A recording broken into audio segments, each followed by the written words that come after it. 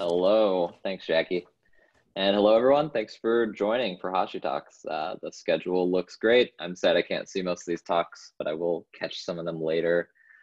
So I'm happy to be here during these trying times of YouTube Live not being available. But in being here, I get to introduce the next speaker. And so that is what I'm gonna do. The next speaker is Pedram Nimrizi. He's going to be giving a talk titled Terraform, Infrastructure as Code, and the Robot Dog, which I'm pretty excited about. I'm going to stick around and watch this one because I love strange Terraform. I shouldn't say strange, different Terraform use cases. They're very exciting to me. Pedram is the Director of Intelligent Software at the Machine Perceptive Cognitive Robotics Lab, an AI blockchain advisor, highly skilled in cybernetic scalability, and Kung Fu.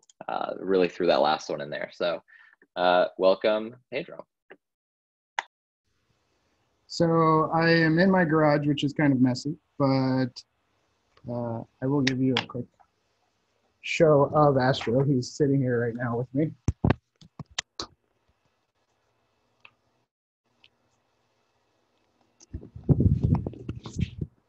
What is that you just showed us? So that was Astro. And I'll set the camera up in front of him. Can you guys see that? Yes. Yeah. So Astro is a quadruped robotic dog. He's from a company called Ghost Robotics, and he primarily is used for military reconnaissance. We decided to make them a little bit friendlier for civilian use. My background is actually as a chief technology officer of a social network.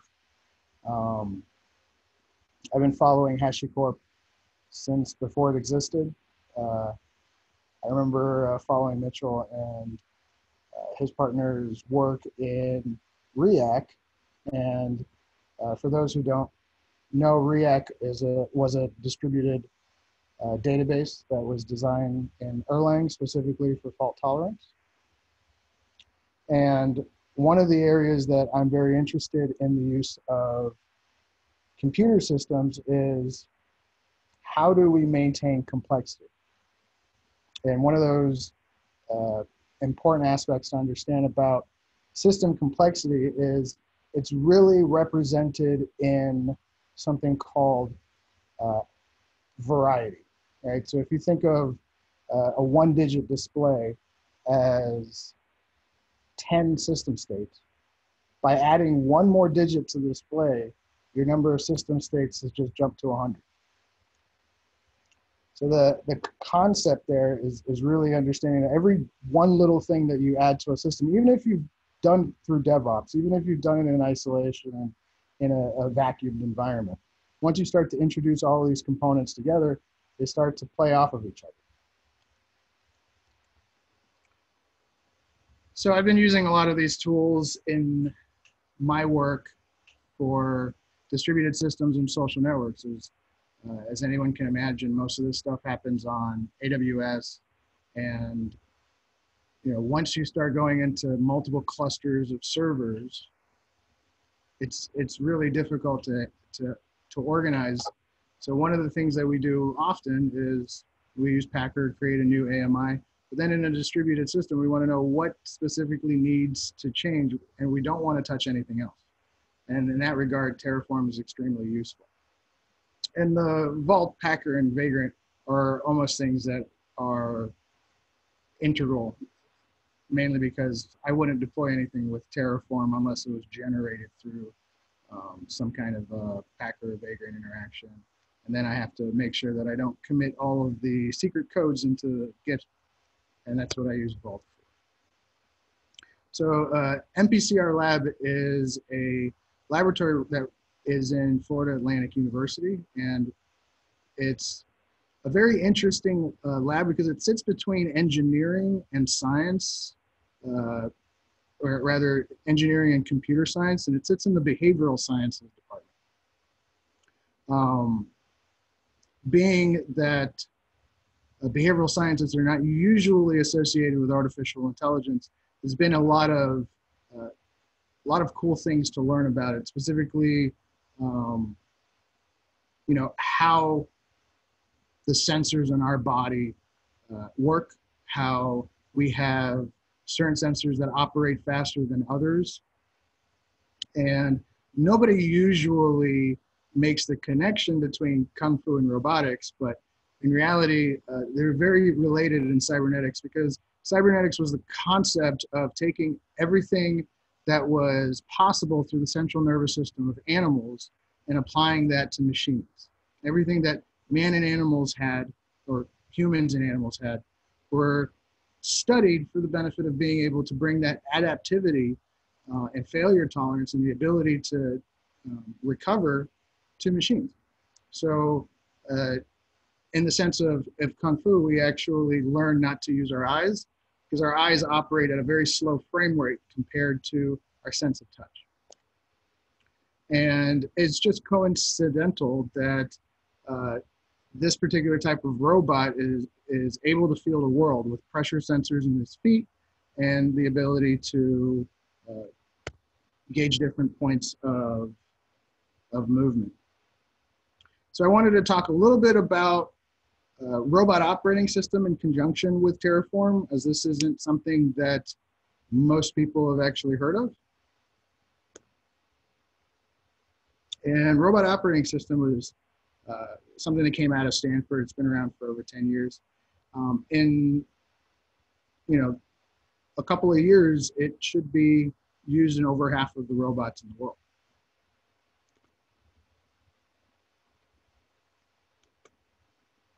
So some of the things that I really have been working on to advance the state in this industry is really incorporating a lot of the changes that have happened in connected systems in the cloud. I worked with Rackspace over 8 years ago, and we deployed one of the first hybrid systems where half of it was in cloud systems, half of it was in dedicated, and we used some networking infrastructure in between the two. And I feel like that's kind of where we're at right now with the robotics, where you kind of need both sides of it. And I don't see that going away very, very much, because you can't really guarantee that you're going to have the connectivity. So you have to have a way for the system to be able to understand what information is noisy and should be disregarded and what information is not. And this is determined mathematically with something usually called a Kalman filter, an extended Kalman filter, depending on whether or not you're working with drones that fly around or dogs that crawl around or anywhere in between. So in computer vision and robot operating system, the systems in ROS are composed of networks, and those are basically topics. The topics are connected to sensors, and the sensors are connected to actuators. So you can imagine that an actuator would be listening for messages. And then when we are doing computer vision, we're essentially mimicking certain aspects of the visual cortex to be able to create a way of recognizing things that we want to be recognized by presenting pixel images to a GPU system. So for those who aren't familiar, the GPU is initially mainly for gaming. Gaming back in the day had something called shaders, which required hundreds and hundreds of cores to be able to make the frame rate from a regular CPU to be decent. Nowadays, GPUs have over 11 gigabytes of DDR4 memory and thousands of processors. Coincidentally, some of these computers, if you were to try to purchase them in the 90s, they would have been billions of dollars, and they wouldn't have had the internet. So the components that make up robotic systems, like I was saying, the more components you have, the higher the chances of the software conflicting. The complexity increases, the number of simultaneous system states extends towards infinity. And this is one of the reasons why DevOps is so important is that it reduces the number of system states. So if you have many developers trying to work on something together, or in my case, junior programmers who may be interested in getting into artificial intelligence, but they're, you know, at the teenage level, and there could be a lot of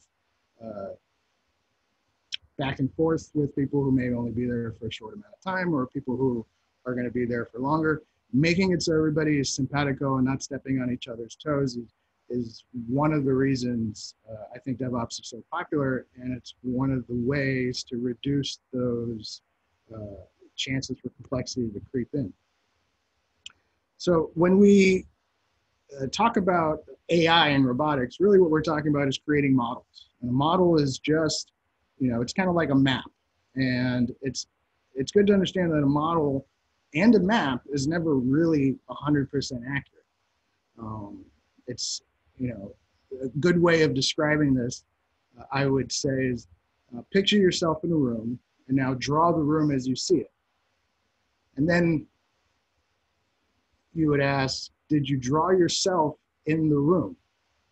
Which is fine, you can correct that and then redraw it, and this time draw yourself in the room. But did you draw yourself, drawing yourself in the room? And as you can see, a map or a model could reach recursions that, you know, make it impossible to actually fully factor everything in. So one of the things that I work with is simulators, and there are many different ways of implementing them. They're generally done in gaming engines. Microsoft has something called AirSim, which sits on top of Unity or Unreal, and there are other various things that do that as well. One of the things that I do, which is very kind of a DevOps approach, is creating a simulated environment where the robot is essentially allowed to jump onto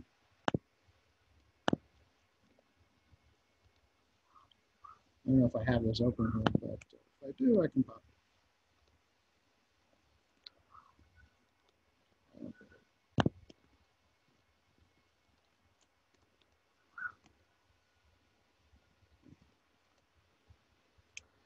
The simulator allows me to jump into a virtual world and be able to test out these things. It's essentially a unit test where not only do I have to mock the data sources, but actually I have to mock reality as well.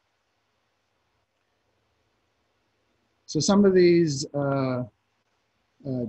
behavioral science aspects appear, like here I'm teaching him Astro to say yes or no. And we kind of say yes and no all the time, but we don't always do it verbally. So how can we incorporate different modalities to be able to increase communication? If you weren't able to speak, what would you do? And then we have the ability to create layers of heuristics to say which is the better medium to use right now, which one is more limited. So if you kind of see through Astro's eyes, he really is a fusion of a bunch of different sensors.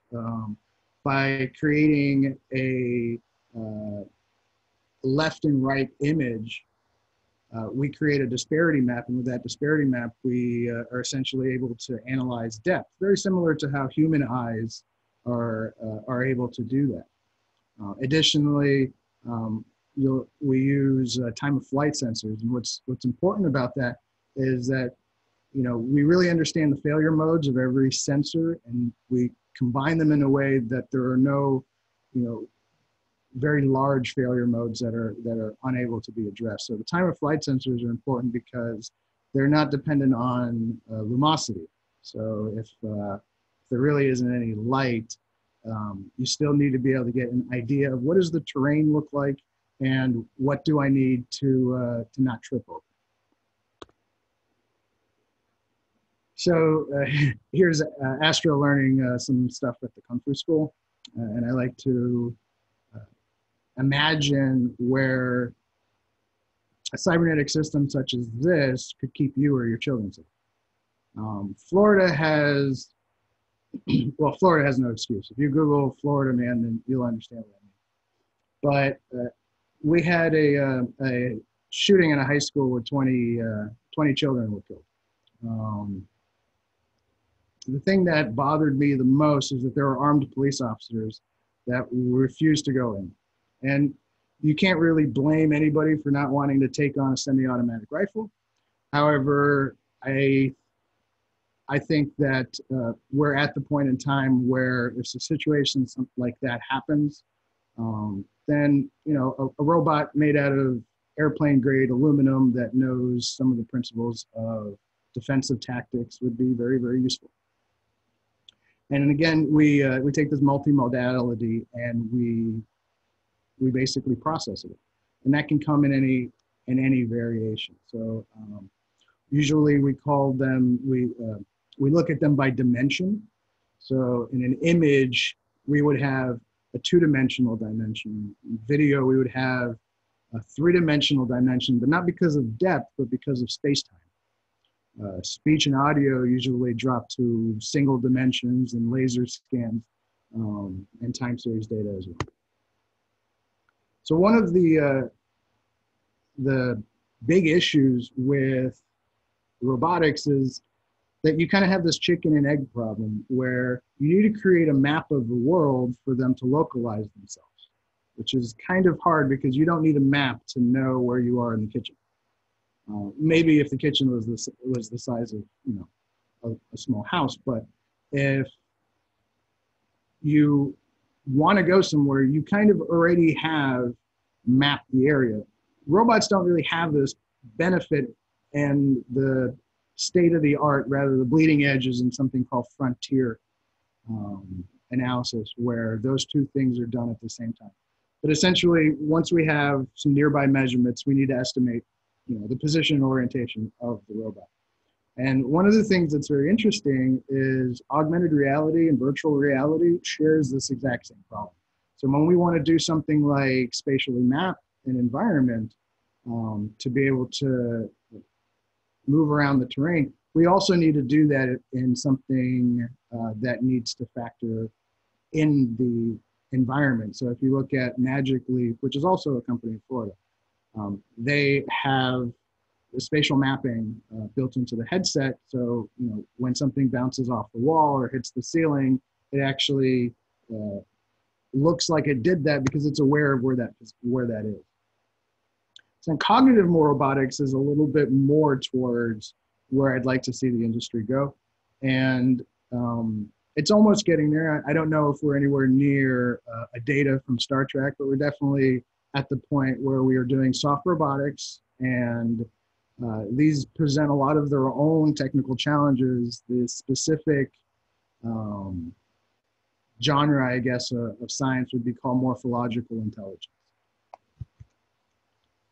And that's one of the aspects that's actually very useful in Kung Fu as well. So the main thing that relates how Terraform and ROS work together is that we essentially create a graph. The graph of your infrastructure allows you to make very discrete changes with the confidence of knowing you're not going to blow everything up. The same is true with when we're working on the robotic system. So the robotic systems are going to be very concerned that if we have components of the system where we're not able to know what's going to happen, then we need a lot of sanity checks, and those sanity checks will basically be determined by whether or not there are missing edges in our graph. And it's a very unique diagnostic tool, but once you have it, nobody's going to pry it away from you because it makes different approaches just seem very archaic. So neural networks learn by experience, and we are full of very odd experiences that kind of shape and define us. So I Um, I've created a platform for Astro to walk around the neighborhood, and he's being driven by it's called a Losi DBXL1. They're surprisingly powerful. That little toy car will pull the dog and probably Mitchell. And here he is sitting in the back of my car. So that would kind of be funny if you popped the trunk and a little robot popped out. But as you can see, this mess of wires and computers and stuff together is very problematic to be able to fully grok and specifically work in a team. So this new approach to applying graphs end to end from the data infrastructure down to the software infrastructure down to the internal schematics of well, not just the internal schematics on the electrical level, but in the middle where these things are connected to each other by software. And then you have the concerns of, has this software been utilized in a way that factors in what are the frame rates, refresh rates, sensitivity rates of each individual device. So our brains do that very well. And the example that I like to give usually is that when you have anything spinning, you don't see any more than what your frame rate of your eyes are operating at, which is about 0.4. So what your brain does is it creates an abstraction. And that's an important thing to consider because there's an operating mode where that abstraction is possible. And if you're going beyond it, then it won't be possible. So Astro has been in the news. He was at a gala doing a robot dance-off. I don't know if this will load if I click it.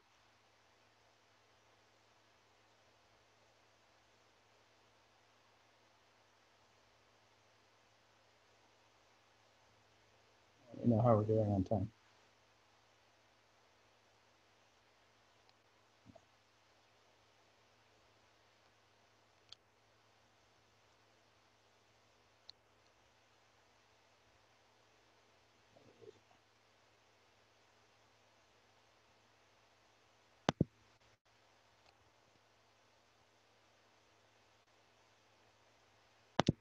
Named Astro. A team of professors at FAU say the work they're doing is the first of its kind in the world. CBS 4's Carly Barnett shows us Astro in action. It looks like something out of the movies, but this is a reality. Meet Astro.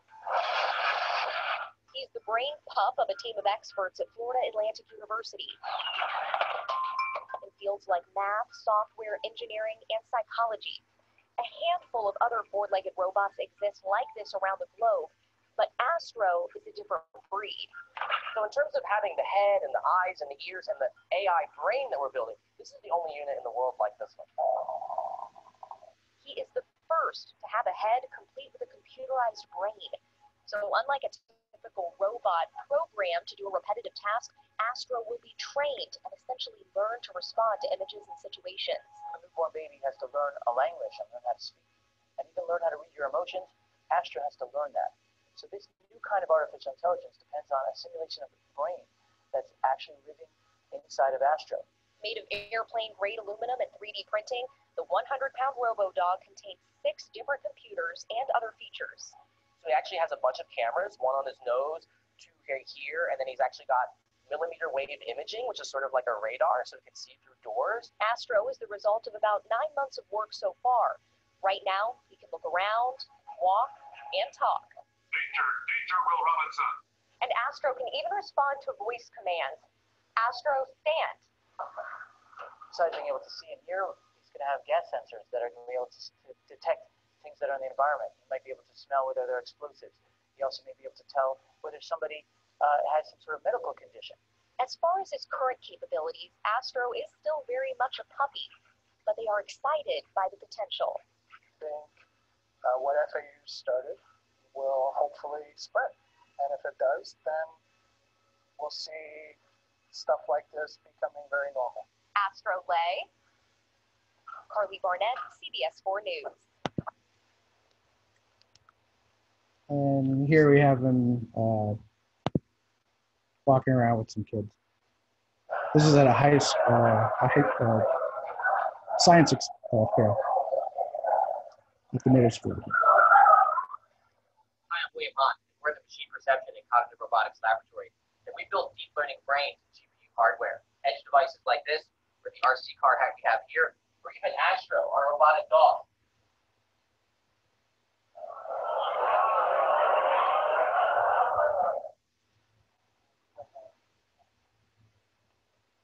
It's a magically pet set. We'll just go from here.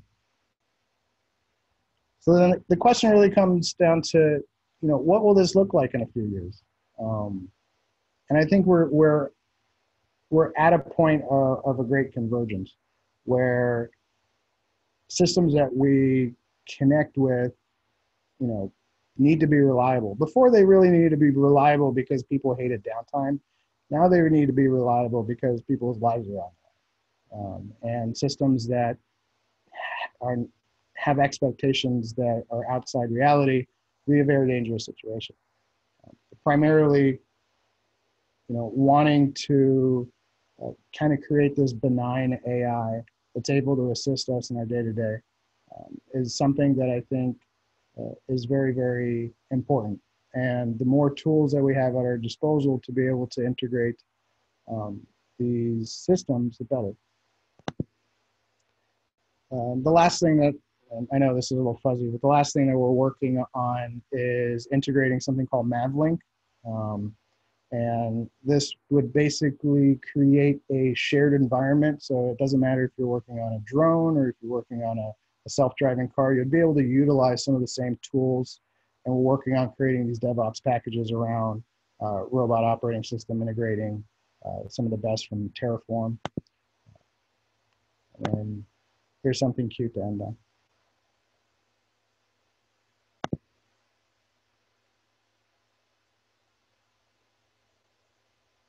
The puppy likes him. Thank you. You guys have any questions?